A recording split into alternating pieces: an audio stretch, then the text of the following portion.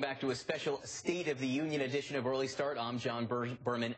I'm John Berman. I know my own name in Washington. So when the president speaks on Capitol Hill tonight, he'll be addressing one of the most polarized Congresses in modern history. Congressman Matt Cartwright is a freshman Democrat from Pennsylvania, now part of this polarized Congress. Great to see you. Congratulations on your victory.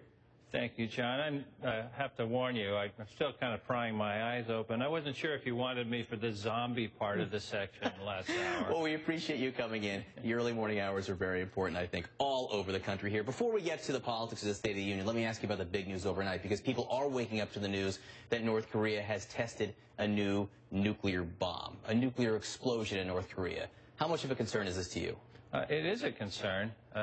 North Korea is a place of the world that we can't take our eyes off of. I think it feeds into the larger question that we'll hear about tonight is about this sequestration and the devastating effects it could have on our military capability in this country. I would suggest the message there is now is not the time to weaken our military might and power because places like North Korea pay attention to those things. You're bringing up the budget right now. You're bringing up spending. And, of course, the president has talked a great deal about spending and been in negotiations on and off with the Republicans, it seems, for almost 2 years now. We understand that he just told Democrats at a retreat that he is prepared and eager and anxious to get a big deal, a big package that will end governance by crisis. You think there's room for a big deal right now? That's the whole plan, John, behind this sequestration idea. The idea is not to put sequestration in effect and indiscriminately slash budgets 8, 9, 10, 11%.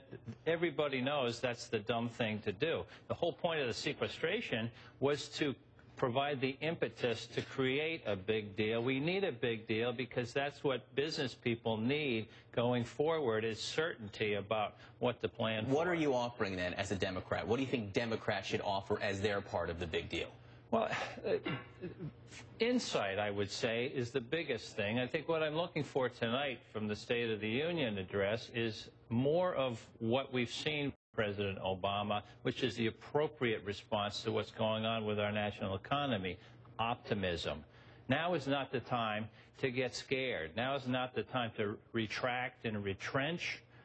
We all know that there's a debt issue in this country, but when you look at the debt, you have to look at the long term. The long term is compare the debt to the gross domestic product. If you don't compare the debt to the GDP, you're comparing apples and oranges. People want to talk about 16 trillion. Wow, what a big number. But you have to compare that to the size of the GDP. After World War II, we had a debt to GDP ratio of about 121%. And people were saying, you will never pay this off.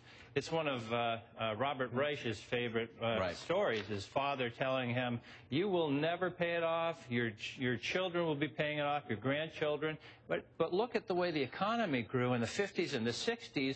After that time, nobody could complain about the Roosevelt debt with a straight face. Can I ask quickly about the audience tonight, because there's some talk about who will be sitting there. The Republican Congressman from Texas has invited Ted Nugent, the rock star and gun advocate. How do you feel about that? Well, I don't want to attack Ted Nugent, and I don't want to attack the Republican particular guest choices. I will say that I know that on our side of the aisle, we have invited a lot of people who are victims of gun violence, and certainly that is a topic we're discussing. You don't look particularly comfortable, though, with having Ted Nugent there. I wouldn't say uncomfortable. I would say that wouldn't be my first choice, John. That's all. Thank you very much, Matt Cartwright, the president of the freshman class, the Democratic president of the freshman class in Congress tonight in Washington for your very first State of the Union address. Thanks, John. Nice to meet you. Thanks for being here. Yep. We'll find out what the Republicans want to hear from the president tonight.